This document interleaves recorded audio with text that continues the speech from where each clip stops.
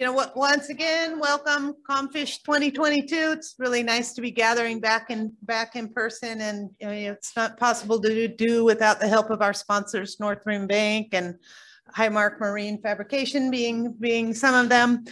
This year we are doing hybrid forums. We are experiencing some technical difficulty. Those online haven't been able to see the slides, but we're working on that now. So for those of you in the room, you get the benefit of having Nat Nichols here in person and being able to see the slides. So we're working it through. But so thanks again. Next, we're going to hear a Gulf of Alaska tanner crab management and status update from Nat Nichols. Nat is the Alaska Department of Fish and Game's area biologist for commercial groundfish and shellfish fisheries in the Kodiak, Chignik, and South Alaska Peninsula management areas.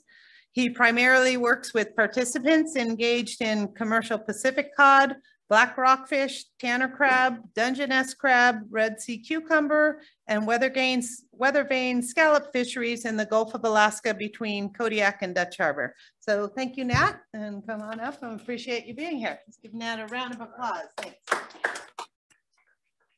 Thank you, Teresa. Appreciate that. Yes, thanks for everybody for coming. Apologize to those online. This is just a private show for those here at the Kodiak Inn. Oh, good. Well, they just can't see the slides, so I'll try to describe them. Again, as Teresa said, I work for the Alaska Department of Fish and Game. I'm the area manager for commercial shellfish and groundfish in the Kodiak, Chignik, South Alaska Peninsula areas. This presentation is just going to be sort of a state of the state of Gulf tanner crab, Kodiak and westward. Again, I'm not driving my slides, so my partner over here will do it for me. We'll be starting with an overview just to get reoriented the areas we're talking about. We'll look at an overview of the fishery from sort of inception through the current time. We'll look at sort of more in-depth of the most recent fishery we had here about 2 months ago, 2022 in January. We'll look at the survey. We'll look at recent stock trends, and then we'll look at some recommended updates to the harvest strategies that are being recommended for the Alaska Board of Fisheries, and that meeting starts on Saturday here. So we'll go over that. That's proposal 268.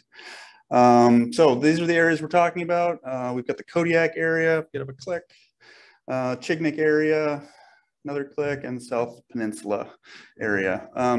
These areas all have their own distinct management plans and tanner crab fisheries, their own distinct fleets, permits. They're separate fisheries, but they share a lot in common. They're pretty similar the way they operate, but they do all have their own flavor, and that comes from preferences from the local fleets.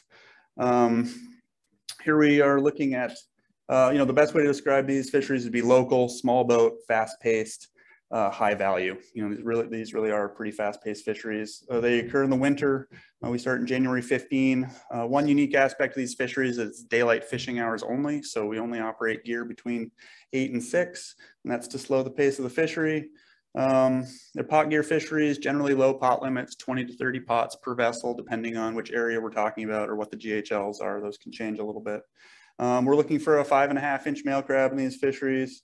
There are vessel size limits that are different. Kodiak, being more of a big boat town, has a 120-foot vessel size limit. Chignik and South Peninsula are 58-foot limits, and the permit types are different. Kodiak is a limited entry fishery, whereas Chignik and South Penn are open access fisheries.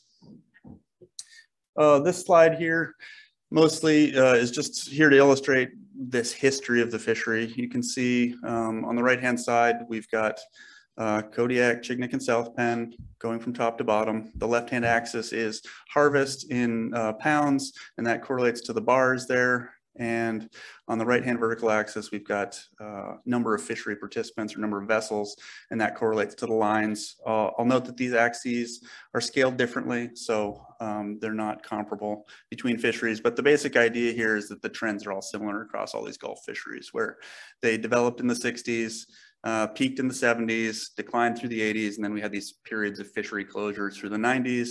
The current harvest strategies for all of these areas were adopted in 1999, and then we've had lower harvest in the time period of the current strategy. That's highlighted here. So this is 2000 through present. In the bottom left-hand corner here, we've just got a kind of a very high elevation summary of what these fisheries look like. You can see that Kodiak here is open more frequently with 17 seasons in that time period. More vessels and a higher average GHL. Chignik is open the least frequently with the smallest fleet and the smallest GHLs, and South Peninsula is somewhere in the middle. One more. This figure here is just looking at the most recent 2022 commercial fishery that occurred in all three of these areas. We'll just walk through Kodiak as an example. You can see the GHL or the quota was 1.1 million pounds. We had 86 vessels participating. The season lasted for 8 days. We harvested just over 1.1 million pounds. Price was excellent this year, over $8, something like $8.25. So that works out to about $9.4 million for the Kodiak fishery in those 8 days. And if you divide it by the number of vessels, it's approximately $109,000 per vessel. One thing to note here is that if you look to the right at the Chignik and South Peninsula fisheries, you can see that the quotas are different and the number of participants are different. But if you look at the bottom row there, the ex-vessel value per vessel is actually pretty similar across all three of these fisheries. Next slide. How do we have a fishery? How do we decide to get there? Next slide. We do a survey first. So this is the state's research vessel, RV Resolution. It's right over there in Dog Bay. We've been doing this survey for a long time with this vessel, and it makes for a really robust data series. Since '88, we've been using the same vessel, the same net, the same survey grid, and the same survey timing. So that gives us almost 40 years of data to look back on that's really robust and comparable. The sort of foundation of our harvest strategy is taking an individual year's catch and comparing it to the averages from that time series. And you can feel pretty good about those comparisons when your time series is so, consistent and been done in such a consistent manner. Next slide, please. Just to have a look at where the survey grid occurs. You can see we do about 370 stations a year between Kodiak and Dutch Harbor, mostly inshore, and the survey grid is designed to sort of cover areas of historic tanner crab harvest. So that's why you see the stations where they are. Takes about 75 days at sea to complete these stations, starting in about June, finishing up in September. Next slide. What's the survey say? We've got all this years of data behind us. What are the trends? Well, this is probably the most simplistic way you could look at these survey results. This is Kodiak, Chignik, South Peninsula, tanner crab abundance, all lumped together, all sexes, all sizes, 1988 through 2021. And you can see a couple things that are notable. One is the trend appears to be increasing.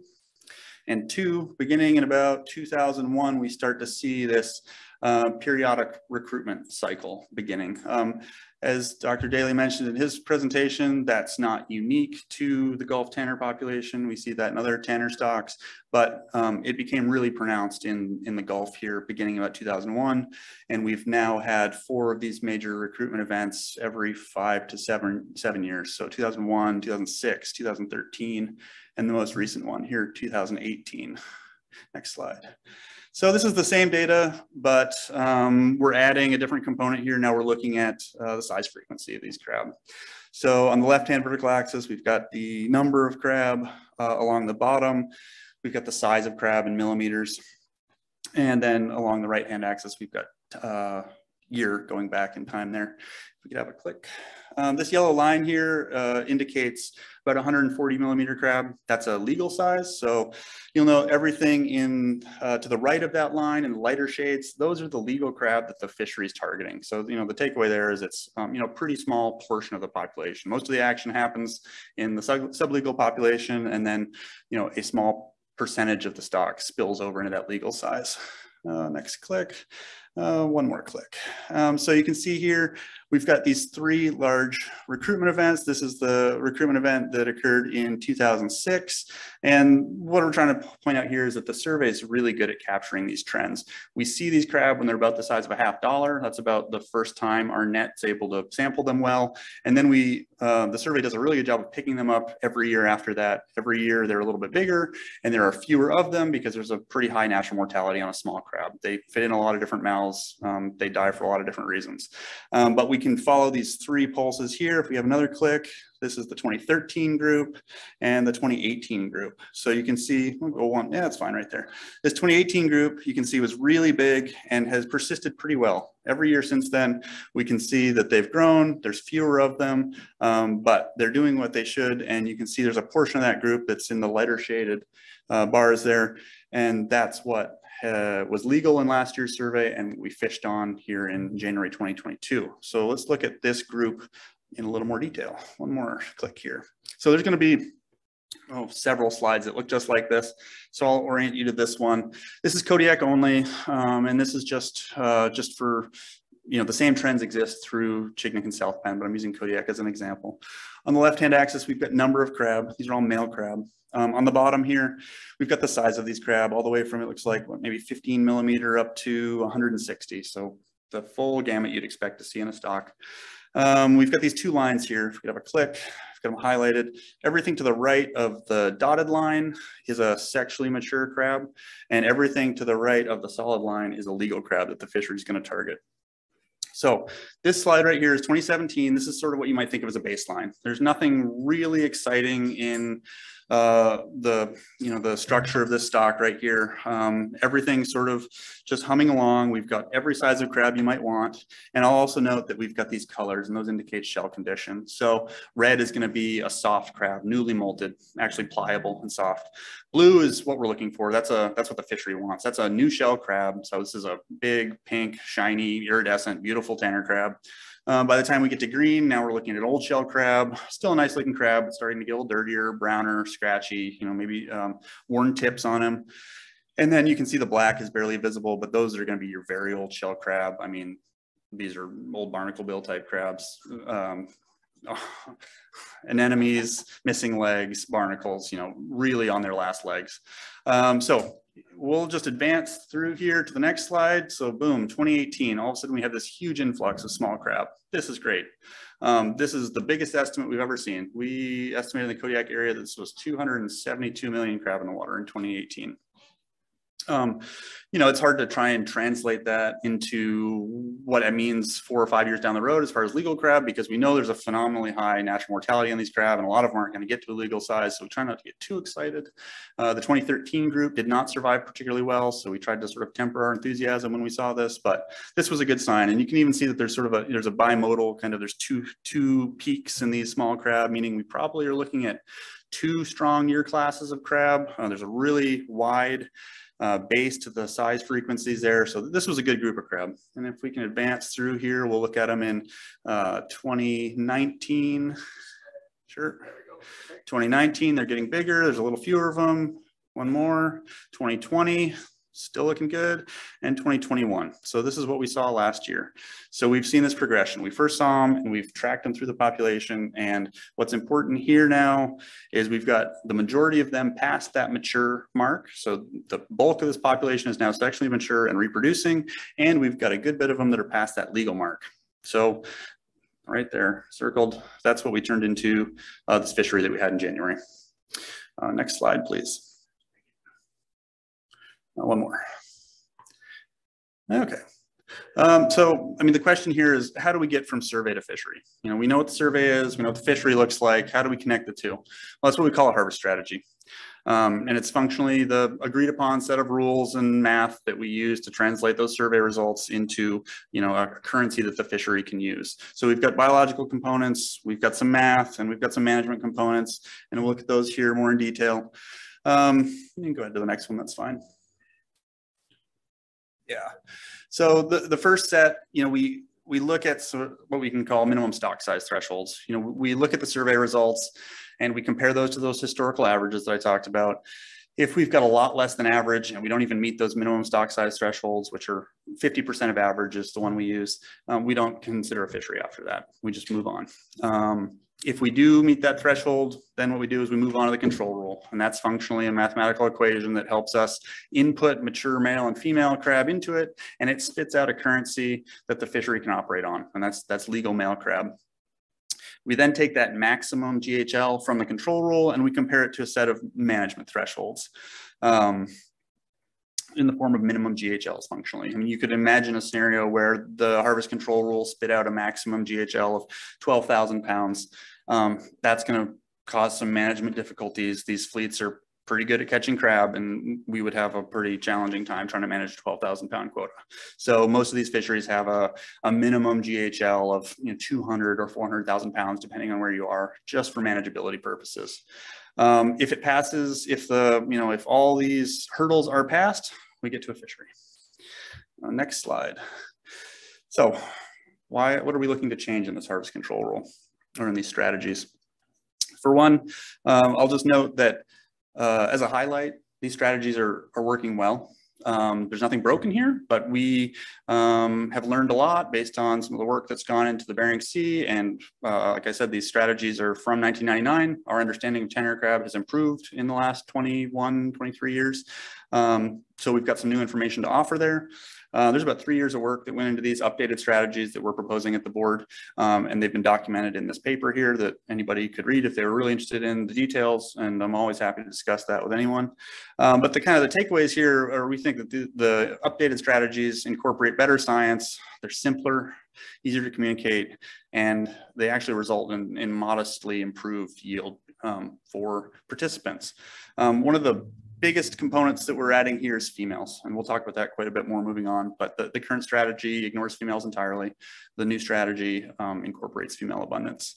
And we're also, like I said, we're looking to incorporate an additional 23 years of survey data from 99 to 2021 that aren't even taken into account in the current strategy. And that's the newest, best information. I think it's appropriate to incorporate that. Next slide, please. So just in more detail, what are these, the biological components that we're looking at tweaking? Again, these are the time series that I'm talking about. Currently, we're using 77 through 99. We're recommending that we update to 88 to 2021. The reason we want to bring the tail end from 77 up to 88 is because 88 is when our current survey starts, where it's same vessel, same net, same grid, everything's real consistent. And the reason we want to move the end from 99 up to 2021 is because we have the data, and it's the most recent, best available data, so it makes sense to use it. Because we're changing the time series, we automatically need to recompute the biological thresholds, because those thresholds are simply just an average of the time series. You change the time series, the average changes. The new strategy is also looking to bring maximum harvest rates more in line with management practices. I'll talk, that relates to the next one here. The current strategy has this sort of coarse on-off switch type action to it, and we're looking to incorporate a ramped harvest control rule. And what I mean there is the current strategy says if you meet your minimum stock size threshold, you go straight to your maximum harvest rate of 30% of legal males, regardless of how far over the threshold you are. If you pass your threshold, go straight to the top, 30%. The harvest strategy we are recommending is a ramp. It's more similar to what is used in the Bering Sea, where as abundance declines and you approach your threshold, the harvest rate on legal males is automatically reduced because you're getting close to your threshold. And this final piece is we've piggybacked on some work from the Bering Sea and found a way to incorporate female abundance into the decision-making in the form of a female dimmer, which I'll talk about here in the next slide. So this figure is a little hard to look at and understand, and definitely hard to understand if you can't see the figure at all. But just to orient everyone here in the room, the bottom axis is an input, that's mature male abundance. The right-hand axis is an input, that's mature female abundance. And the left-hand axis is the output. That's where this control rule puts out a harvest rate on legal males. So if I have a click,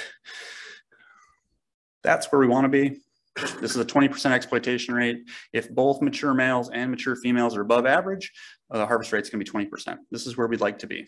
If either mature female or mature male abundance falls below average, click, we find ourselves in the ramp here. Depending on how far below average we are, we could have a exploitation rate or a harvest rate somewhere between 5 and 20%. Next click, please. If the mature male abundance falls below 50% of average, the fishery's closed. And that's what I've been referring to sort of as that's a minimum stock size threshold. And that's unchanged. That's the same in the current strategy as in the proposed strategy that proposed updated strategy. Next slide. So why would we want to use a female dimmer? Well, simply females are important. It doesn't take a very deep understanding of reproductive biology to understand you're going to need some females in the population to maintain that population. And as I said, the current strategy ignores them entirely. We could find absolutely zero crab in the fishery currently, or in the survey, and still have a fishery. Why would we want to use a female dimmer? Like, how does it work? So if you look over on the right-hand side, and if you also remember some of the figures from the previous presentation, we see the same trend in the Gulf as we do in the Bering Sea, where female abundance trends are a bit of a predictor for male abundance trends. So you can see this is the same figure that we looked at earlier, but now we've got it split out for males and females. Females are the dotted line, and you can see in each one of these abundance pulses, we see the females declining first. So the dimmer does several things. For one thing, if we're at the tops of these peaks, it maximizes harvest when the crab are in a condition that's good for the fleet. New shell, high abundance, good fishing, right? If we start to see female abundance declining, the female dimmer will automatically reduce exploitation on the legal males, and that's for two reasons. For one, we know that that's likely an indicator of declines in the males that are coming within a year or two. And two, we want to preserve those males to mate with the females from the next group, because we have this sort of staggered maturity pattern where the older males from one group are retained in the stock long enough to mate with the new females that are coming up, because the maturity cycles of these two segments of the population are staggered in such a way that that happens. That's important, and we want to let that happen. So next slide, please.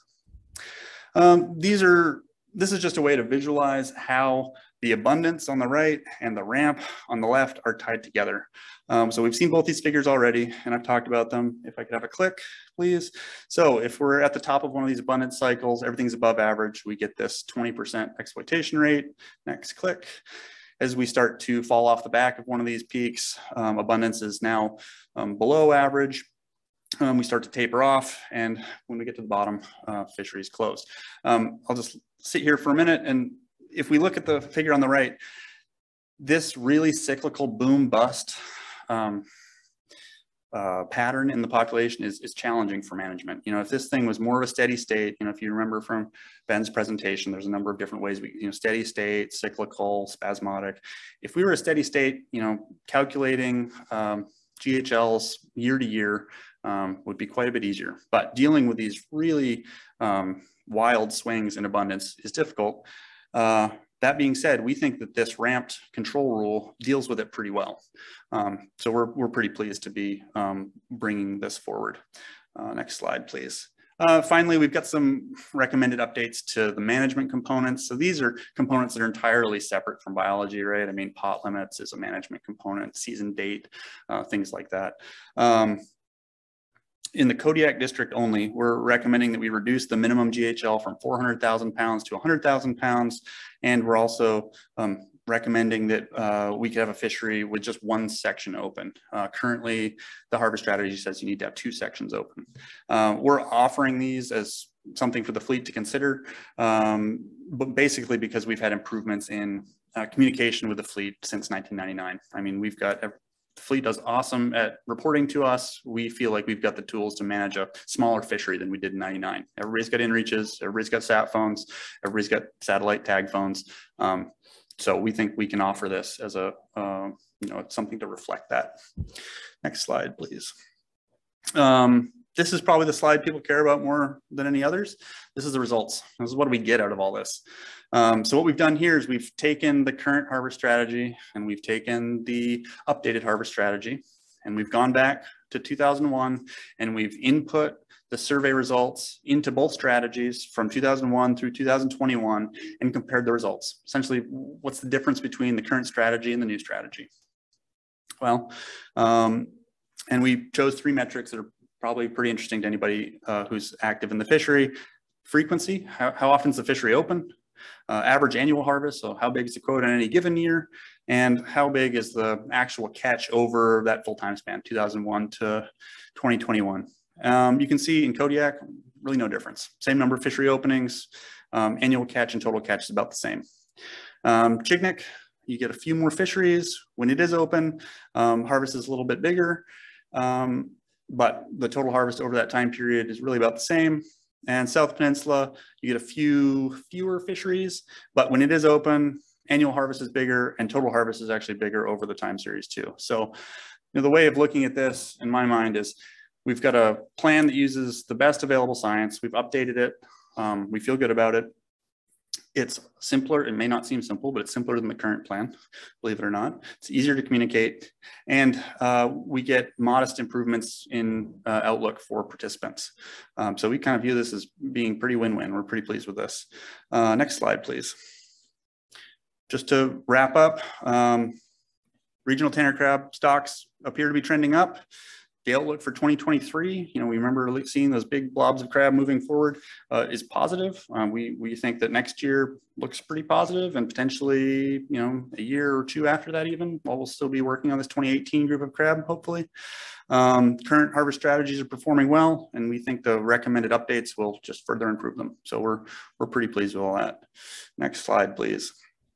Happy to take any questions. This is our research vessel. This is probably somewhere on the east side last summer. A lot of crab. Well, thank you. It's nice to have a positive note on the presentation too. Well, we do have some time for some questions. So if anybody would like to ask Matt any questions, please jump up to the mic. I see a lot of tanner crab fishermen in the room.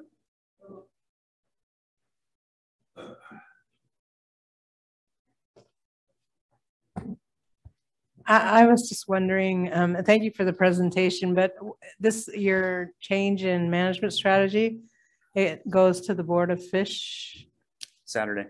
And then what happens then? Would they go ahead and approve it, or kind of? So there'll be discussion. I think they're scheduled to deliberate on it on Wednesday. If it's approved, it'll go to the governor's office. It would be in play for next year if that's the question. That's exactly. Yep. Thanks.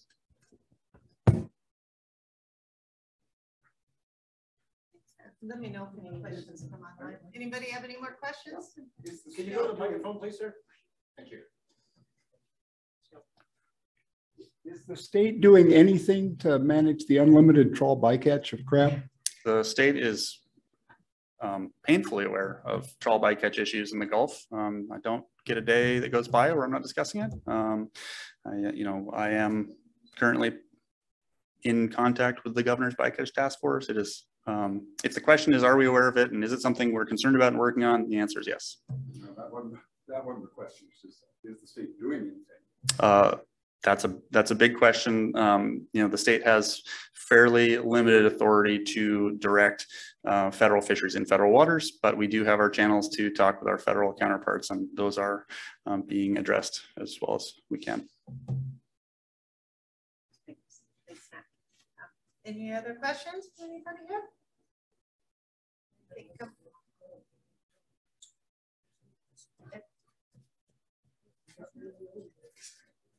All righty. Great. Well, thank you. Yeah, thank you, Matt.